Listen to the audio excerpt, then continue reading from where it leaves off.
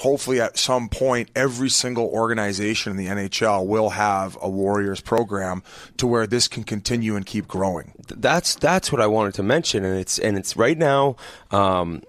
The Flyers and the Blues are really the only two that these NHL teams are helping. And one of the shocking things for me was that Vegas has reached out a bunch of times to the Golden Knights, and their owner, Bill Foley, is a West Point grad.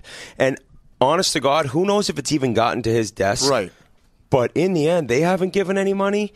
And Mike McKenna's out there. We've interviewed him. He's the Vegas. He does the intermissions, I believe. Lives in St. Louis. He coaches one of the teams, and he loves it. And he had all these great stories about these guys that mean the world to him. And he said, I just don't. There's no better group to try to help. Like, who else would you rather help than these guys? And so, for every NHL team to look to get involved in what Boston and what the Bruins could do, these guys don't need much. By the way, they need ice time. It's a pittance for what these teams make. So, so St. Louis, I think they help. Sorry, one more thing. I don't want to forget about Philly.